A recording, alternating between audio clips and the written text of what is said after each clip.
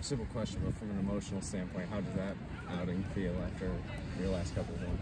Yeah, I mean, it's been going sideways the last couple of times, but I knew that if I just attack the zone, the guys behind me will help.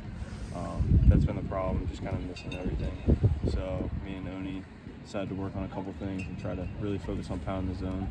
And then once I got those guys behind me, they could put it in play all they want and they'll make the plays. You had that long outing a couple weeks ago against Oklahoma, and then obviously you've been kind of in the late game situation.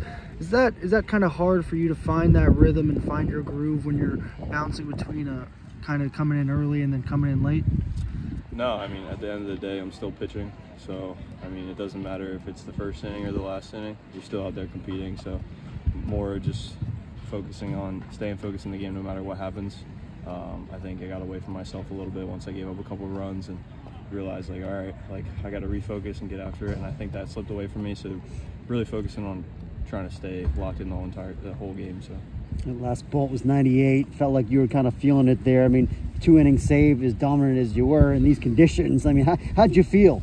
I felt pretty good. After I threw up Marshall, I felt like everything was going better. So I was pretty confident going into today, and I'm hoping that it's a forward trend from now on.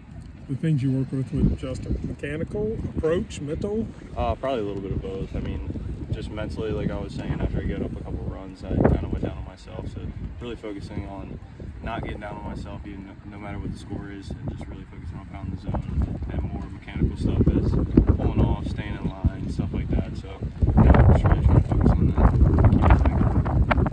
Not about tonight, but who enjoys bases